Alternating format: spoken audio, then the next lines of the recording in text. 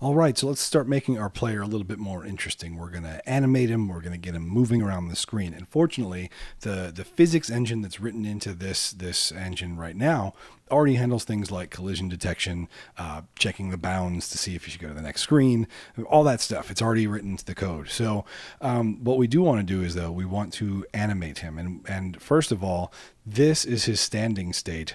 I want to change the name of this. This is his player. I'm going to call it idle down, actually. Okay, idle down, rename. It's okay, whatever you called it, as long as you sort of stay consistent.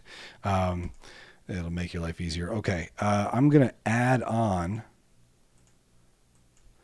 idle left, add idle right, add idle up. And I'm also going to add run or walk or whatever you want to call it. Run down for each direction. Add run up. Add run left. And add run right. And I'm going to make each of these animations. I'm going to show you one of them and then skip ahead. Basically, for my idle, for all of them, so this is idle left, so I'm going to choose the one where he's standing to the left. For idle right, I'm going to do something clever. I'm going to copy his idle left frame and paste it into idle right and then flip the frame. And it's going to automatically do the appropriate flips and put the sprites in the right spot for that tile. And then for idle up, it's just him standing up. Like that. Now for run, this guy has 4-frame animation cycle each way. He basically swings one arm, then he's together, then he swings it the other way, then he's together. And this way, even sideways, he's got one arm forward and then, standing and then back and then standing. So for run down, I'm going to start with his arm forward to the right, like this.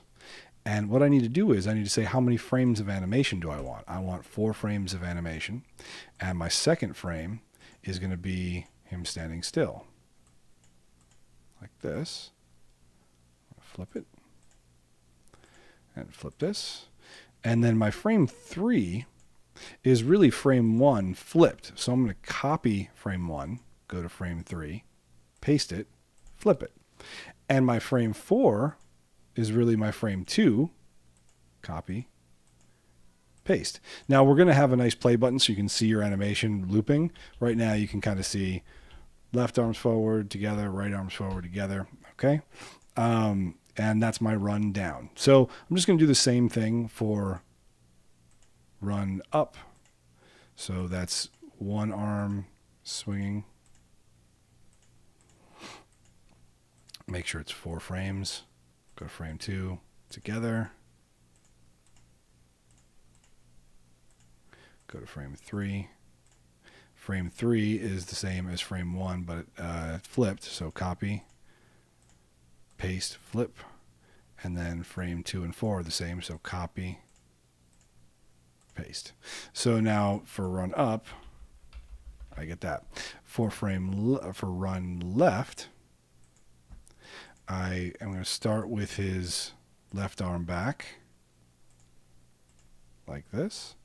Tell it I want 4 frames of animation. Second frame is just him standing. Third frame, I can't copy and flip for this one. I want his arm forward here, his left arm forward.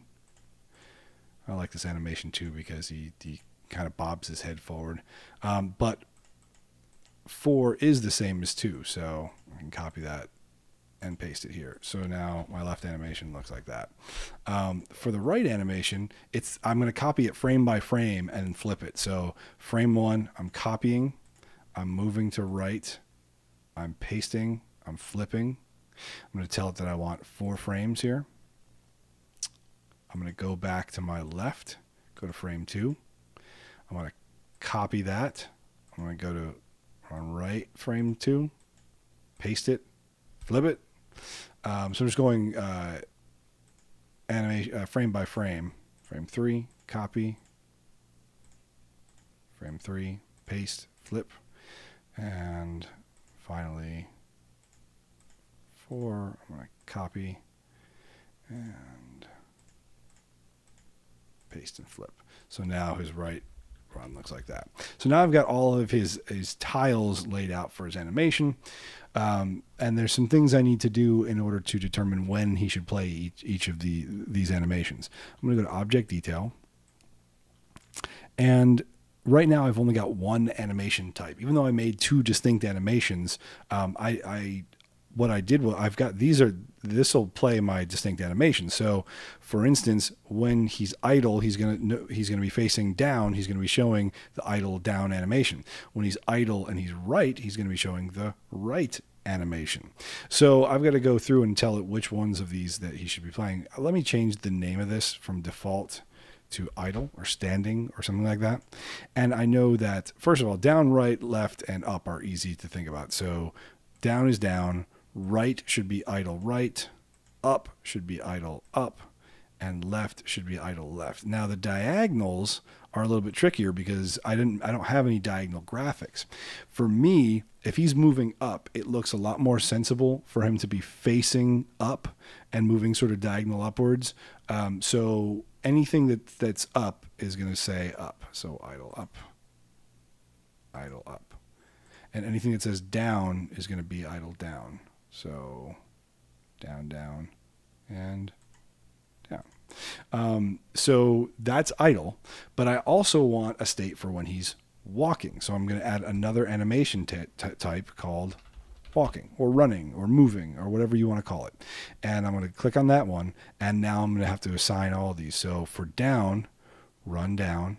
For down right, run down. Same idea. For right, run right. For upright, that's an up. So run up, run up, run up. Left is run left, and down is run down. So now I've got these 2 different types of animations, and I can assign these types of animations to different actions. I'm going to skip detail for right now. No, in fact, I'm not going to skip detail.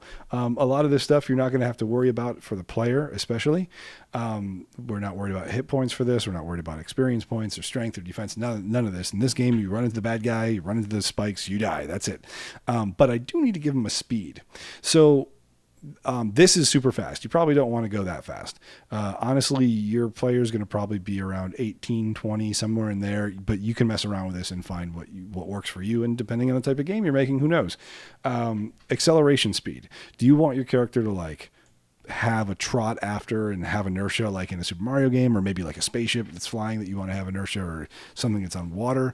Or do you want it to kind of snap right to it like Zelda or an RPG or something like that? So that's really your call. I sometimes like to give it a little bit of inertia, but we can play with that to our taste. Next, we're going to go to actions. Now for the player for this current for the codes that are written for this module here that we're messing with, basically his action step 0 is his idle and his action step 1 is his walking. Now that's just what we have set up. You can change that. You can make this anything you want. And we're actually going to add an action step to other objects and things like that, so you can see how this would work. But basically for action step 0, if he's standing still, if he hasn't started moving yet, he's going to show the animation type idle. And none of this is relevant to the player, so we're just going to leave this off. For 1, he's going to show the animation type walking, and he's going to have an animation speed, and you're going to have to look and see what speed works best for you, like what do you like best. And then lastly, we have to give him a bounding box. Now when it comes to a bounding box, avoid going from corner to corner. I usually try and go center of mass, and usually honestly, this is my only bounding box. I'll leave it lower, because if you go back and play Zelda, basically when I go up to a wall, this much of me leans over that wall, and I can pass in front of monsters and things like that. So depending on what you're going for, if you're going for straight RPG, it might be more like that. If you're going for more of a Zelda, it might be more like that. Right now, this engine doesn't have priority based on depth. There's no depth system. So, you might be better off giving him sort of the full height. The most important thing to do, though, is don't do this. Because if there's only a 16 pixel place for him to get into, it'll be almost impossible to have him get into there. That's why I always leave my bounding boxes more like this, and then there's some give on each side, and it sort of cheats for the player a little bit too. Let's go with that. And then we can always adjust it if we want. Okay. So now we've given him animations, we've given him a speed, we've given him a bounding box. All we really have to do now is give him some code to make him utilize the physics engine that we're currently using this engine. The best part, again, about this is you can later, change the physics engine, create your own physics engine, and that's way beyond the scope of this tutorial. But just to let you know, it's not a hard and fast physics engine where it can only do these things. You can code your own physics engine and how it interacts with the tool. For us, though, we're going to go to code scripts like we did in the last step, and we are going to go to user scripts, movement scripts. And we're going to go ahead and pull all these in, all the movement scripts. We have one for each press event and one for each release event for all the buttons. So in my input editor, I'm going to change my game state to main game. So in the main game, when I press, don't forget I could cycle through these, when I press the right arrow key, I'm not worried about target. I have to set it. You could put it to player 1 if you want. It's not even reading this right now, and it's not reading this right now, and it's not reading this right now. The only thing it's reading is this controller and what you're doing to that button, what state we're in, what game state we're in, and what script we should run. So when I press right in the main game, I want to use the press right script. And if I look at the press right script, I'm going to add that. If I look at the press right script, basically this is what activates the physics engine. Our physics engine is going to read this byte, and each object has a byte. That this is basically working like a variable. And what it's reading is, if this first value is a 1, that means it's moving horizontally, and this determines whether it's moving left or right. If it's a 0, it's moving left. If it's a 1, it's moving right. This bit determines whether it's moving up or down, and it's 0, so it's not moving up or down right now. This is if it's moving up, and if it's a 1, it's moving down. And these 3 bits right here are literally the direction that it should be facing in terms of the animation that it's showing. So that's what this does. It pushes the player object to the index, and so it's doing this to the player object, and then it's going to change his object state to 1. And remember, we looked at that action step there, and we said 1 would be him running. So we basically, what we're doing is we're telling him, okay, whatever state you're in, if I press the button, change that state to 1. Great. When I let go of right, it does a whole bunch of things, but basically it undoes that. It gets rid of it looks at the object byte and it keeps all this data, but it gets rid of this data. Whoops. It gets rid of me moving to the right. And then also this does a really kind of weird check. If I release the right, but I am holding up, it won't jump back to idle. It'll only jump back to idle. This is jumping back to idle if no buttons are currently pressed. So that's how I can make them. This is what these scripts do. And you can see, you can jump in and edit the code. And I know you won't know what to do with that code yet, but over time you will. And that's how this is going to be super flexible, like unbelievably, unendingly flexible, what we're going to be able to do with NESmaker eventually. So I'm going to go back to my input editor, and I'm going to do this for all my buttons. When I press down, I am going to use the press down script. And again, it doesn't matter if you put player or null here. One of them has to be selected. When I release down, I'm going to use the release down script. When I press left, I want to use the press left script. When I release left, I'm going to use the release left script. When I press up, I'm going to use the press up script. When I release up, I'm going to use the, whoops, I accidentally put the release for up, so right click, remove it. If I press up, I'm going to run the press up script. If I release it, I'm going to run the release up script. And I think that should be all of them. So I should have 8. 1, 2, 3, 4, 5, 6, 7. No, I'm missing something.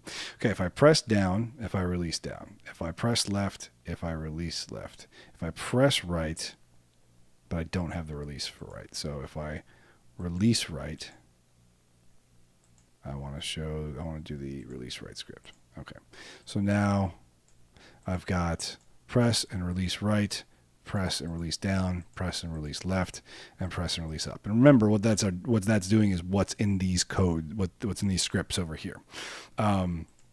So if I change what these do, then that'll change what this does, what actually the buttons do. So I'm going to export and test, and now I should be able to move. And like I said, since this activates a physics engine rather than just moving him on the screen, just literally moving his position, it's going to observe things like acceleration, whenever I set the acceleration to. It's also going to observe things like collision detection. It's going to observe things like bounds checking if he gets to the edge of the screen. All that already works because this works with the physics engine that's written. So I'm going to hit export and test. You know what? I don't think I put him on the right screen, so I'm going to close that. And, oh yeah, I did. I'm sorry. Yes, I did in the last step. So export and test. And here's my hello world. And there he is. And now I can move. And I can observe collisions. He doesn't collide with that. In fact, if I go to the edge of the screen, I follow this trail to the edge of the screen, I'll go to the next screen that I drew. So isn't that cool? Solid collision works, and hurt collision, we're not going to deal with hurt collision yet. But he's moving way too slow for my taste. So I'm just going to go to the hero object, object details, and my max speed I'm going to increase, well, just about double that. So let's see what like 40 and a little bit looks like.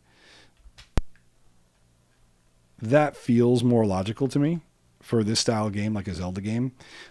Just to show you what the acceleration is doing, it is actually accelerating a little bit, and I like that. I like having just a little bit of acceleration and just a little bit of trot after for this character. But let's pretend that I had a game that took place all on ice, right? The whole thing was on ice. I could set the acceleration to really low, like a really low number. And what that means is every step of the game, while it's getting to max speed, it's just increasing the acceleration by that little bit. So it's going to take forever to get to full speed. Like that. So, you know, and it's going to take forever to stop. He kind of slides like he's on ice. And this isn't a perfect engine. There we go. So, you know, this isn't a perfect engine because for ice, because if I press down, all of a sudden he stops. But there's definitely a better way to do ice. But this, you know, it's kind of a cool feeling. It's really obnoxious. For those of you who wanted to make like an ice hockey like game, here you go. So anyway, that's how I can get the player moving, and I'm definitely gonna put him back with his acceleration lower. So object details, and move his acceleration back up. Okay, so that's the player. The next thing we want to start talking about is some objects, so some monster objects. So I'm going to save this. I've been saving all along, by the way, and I'm going to say player move,